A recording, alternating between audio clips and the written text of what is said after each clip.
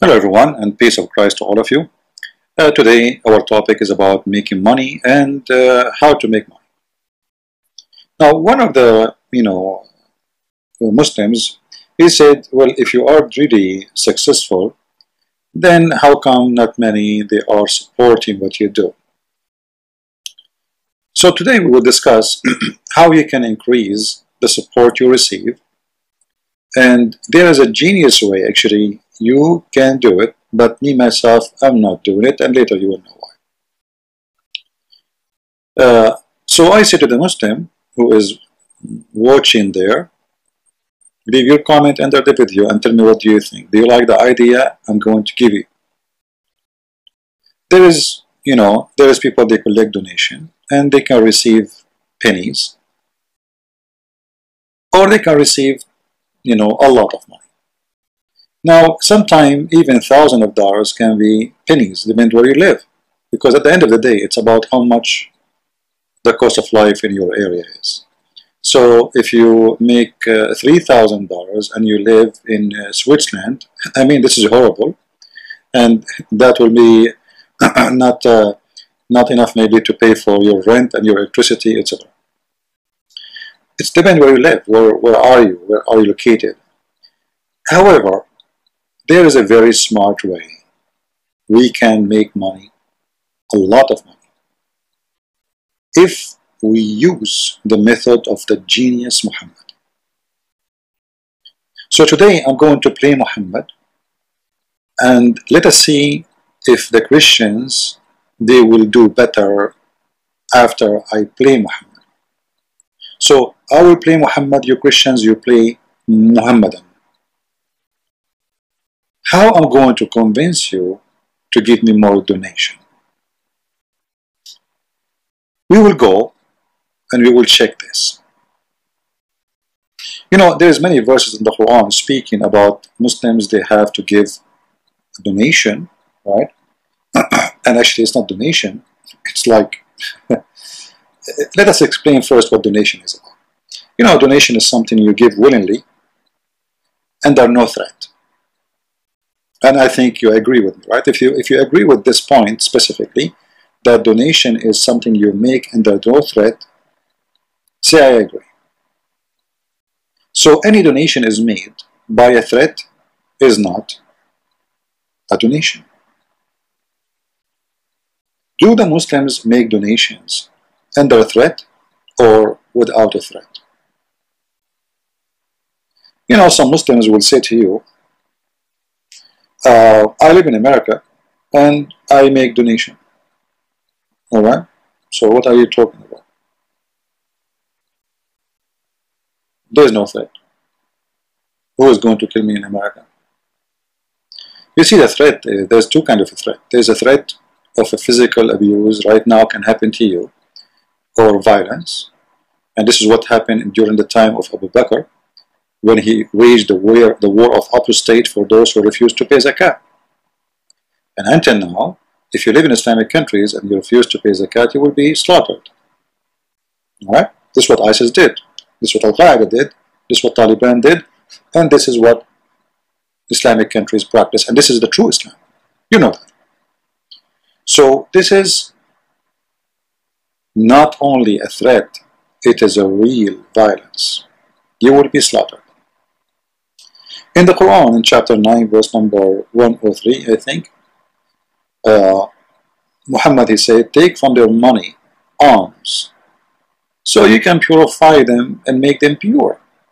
What does that mean? Take from their money alms, so I can purify you. I'm just convinced you that if you pay me, I'm going to purify you. You know what I mean? So if you want to be purified, you better give me the money, this money in front of us. Otherwise, you will be in trouble. If we go to chapter 9, verse number 10,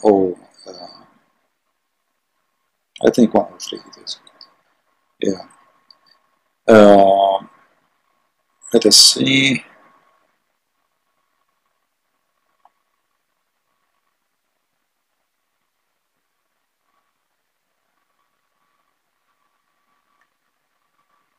So what the point of you take money from them?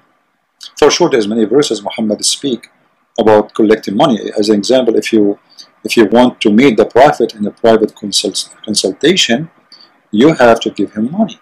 Otherwise, you cannot meet him. Right? This is the verse, as you see in the front of us. Take alms from their wealth, where you purify them. Okay. How I am going to purify them? I pray for you. Okay, what does that mean? If you pay me money, you will not go to hell. You want to be purified? So a Muslim is not making a donation, even if it's coming, look like willingly, he live in America, he make a donation, as he said, not under the Islamic threat in an Islamic government. But that is not really a willingly donation. You are bribing God. You see, in Christianity, if somebody says to you, if you donate to Christian Prince, God will purify your sin, that's meaning Christian Prince, and whoever said that to you is making fun of you, and you are stupid if you believe it. Giving money is not what is going to purify you. And donating to Christian Prince, if he pray for you or not, he will not save you. But this is the way of Islam. Now Muhammad, he wanted to make it clear. What does that mean? Pray in their behalf? What do you mean pray in their behalf? How you can pray in the behalf of somebody? You do not need to pray no more. You pay me, I pray in your behalf. That's it. You are hiring a prophet by bribing him to pray in your behalf, and then supposedly you will be purified. I mean, this is a very clear scam. This is a very clear scam. In different verse, Muhammad, he said that in order to meet Muhammad, you have, to give him money. Therefore, you will be purified for your sin. All right? My internet is very slow here, so it's not coming. It says 0. That's weird. Anyway, in order to get to the pocket of somebody, you have to either make him doing it willingly, or you have to scare the hell of him. And this is exactly what Muhammad did. So, if we go, let us go directly along this website. I'm trying to open different website, but as I said, the internet here is horrible. Right. So if we go,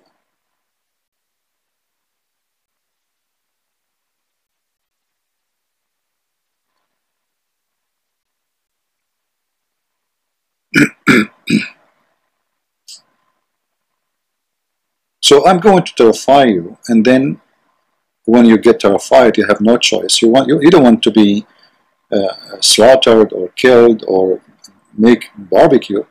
So, who you believe, when you hold conference with the Prophet, offer an alms before the conference.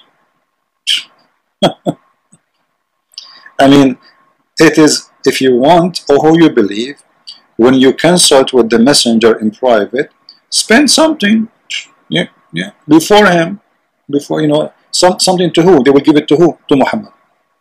It's like a clinic. You go to make the consultant, and you have to pay him. Why Muhammad is making this? Let us say a person, he's a bad person. He's a bad person, and he is coming to the Prophet to ask him, maybe he seek forgiveness. How you convince a person he is bad to pay first in order to help him? You see, the one who want to see the Prophet for consultation supposedly is a sick person. I'm not insulting, no. Like Jesus said, I came to the sick one, right? Which means we are sinners, and I am a sinner and I need your help. So you say to me, pay me first so I can talk to you. Well, he's a sinner already. He will not pay. Why he need to pay? I mean, are you there to do charity work, or you are there to force people to pay money? And what is the point of saying, you know, before you meet me, you have to pay? And if you pay me, as we showed you in the other verse, chapter 9, verse 103, if you pay me, I will pray in your behalf and I'm going to purify you. That can be explained here. If any of honor who own gold and silver, you can read it, when he attend in the day of resurrection, when the day of resurrection come, plates of fire would be beaten out for him. These would then be heated in fire, in the fire of hell, and his side and his forehead, in his ass and his penis and his testicles, they will be fried. Let us make it simple. So Muhammad is saying to you with the clear words, and look what he said here, look with me. This is why I'm saying this is not a donation. It says, if any owner of gold or silver does not pay what is due, a donation is not a due. Remember, you see, when somebody sends you a bill, this is not a donation. This is due. It says to you, due to pay by the month of etc. Which means if you don't pay it, you know, we are going to take there is a consequence. You have to pay it. Let us say you are, you know, they will cut your phone or electricity or water. So it is due. It is not a choice. Now, if you don't pay what is due, just for you because you own gold and silver, what will happen to you? Allah will heat plates and He is going to torture you with the plates. Even if you own, and this will go for 50,000 years.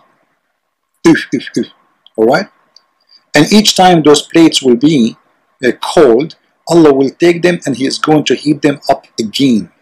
Okay? So the process, whenever those cool down, in a process, look like Allah is, He have to block it again in the wall, in the electricity, or He have to put it back in the stove to heat it up. You don't have like a continuous source of heat.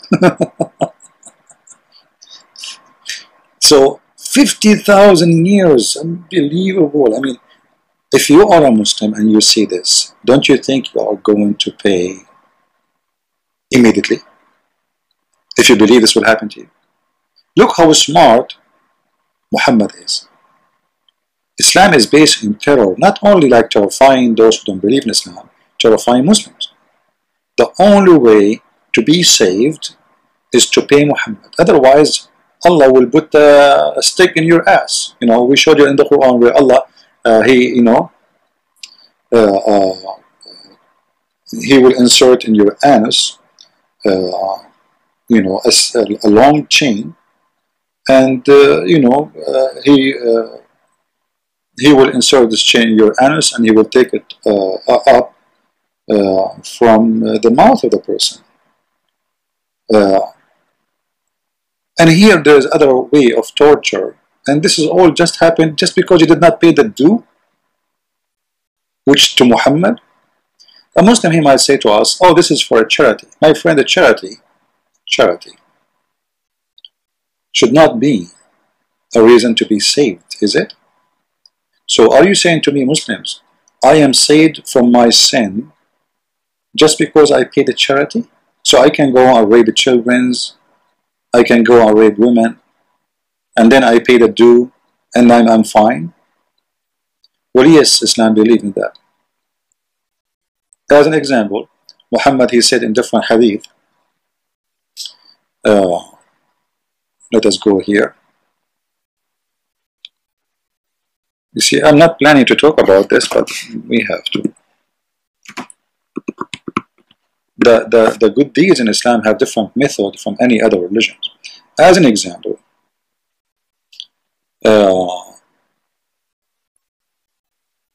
whoever one of you recite 100, praise be to Allah, 1,000 good deeds will be written for him, and 1,000 of evil deeds will be whipped off. You see it? I mean, how stupid that is. And this is sahih.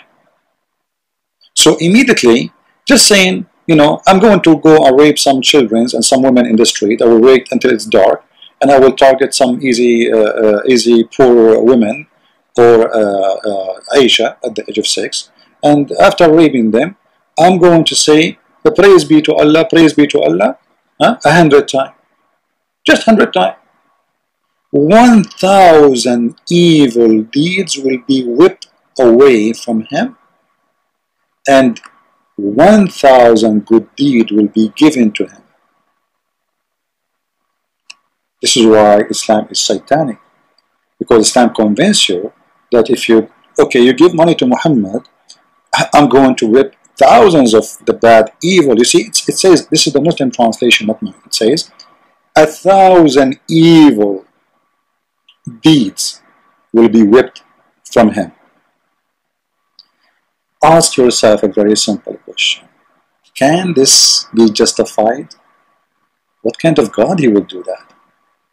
I will rape 1,000 women, and then I say, praise be to Allah 100 times, and then Allah will take all my evil deeds, the 1,000 evil deed I did, and he will give me in the top of that another 1,000 good deeds, which mean I can rape another 1,000 women, because the good deeds will be taken off. It's like a bank account. So now you are minus, you have 1,000 evil deeds. Let us make it simple. So you are minus 0, minus 1,000. Your account is empty. All right?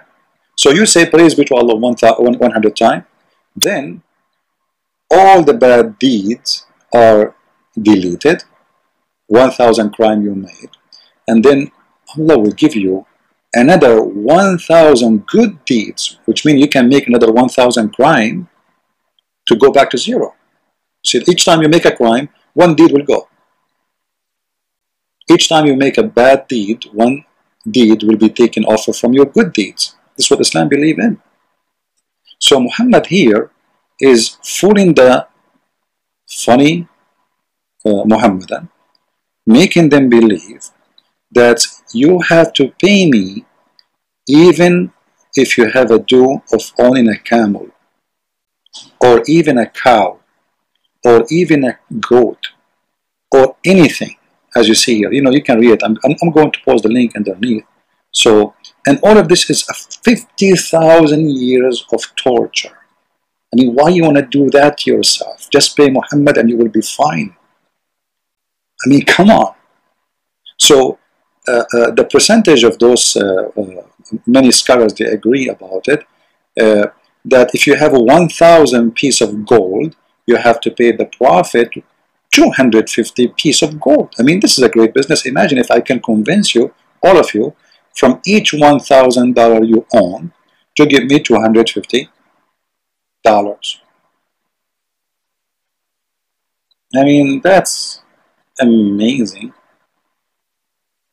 That will make me a billionaire. Do you know how many people, they watch my videos and they love it? $250 for each. Now, a Muslim, he might say this is not true. Let me show you. Here we go. Here they are giving you an example of the percentage you have to pay. So if you have a 1,000 dinar, you know, let us say dollar, you have to pay 250. This is not my calculation. I have nothing to do with it. This is your Islamic website. All right. I have nothing to do with it. So it's a great business. And the Christian Prince obviously is not doing good, for he is not scaring the hell of the Christians, saying to them, if you don't pay me, God will make you shish kebab, will fry you. He will send ironing machines. They will touch you everywhere and they will burn your skin for 50,000 years, and then when the iron get cold, Allah will put the iron in the block again and heat it, and He will burn you again until forever. This is all because you did not make a donation to Christian Prince. Praise be to Allah. He is God of justice. So my friend, if you want to have a 1,000 deeds, good deeds to be added, and 1,000 bad deeds, evil deeds to be deleted, say praise be to Allah and give donation to Christian Prince. Thank you very much for watching the video. Please leave your comment about the scam of Muhammad, who make you believe that paying him money, praising his God in certain number, can whip 1,000 crime you do. Paying him money, he will pray in your behalf. He will purify you. What kind of God this God is? What kind of a prophet he is for hire? It is a business. And this business fit only for the fool. Are you the fool? I guess you are, Muhammadans. Thank you very much. Christ is Lord, Islam is false, and thank you for watching. Feel free to download the video and share it. And if you are scared of a Christian Prince, you better make a donation immediately. Otherwise, look what Allah will do to you. You better do it. Unbelievable. Thank you.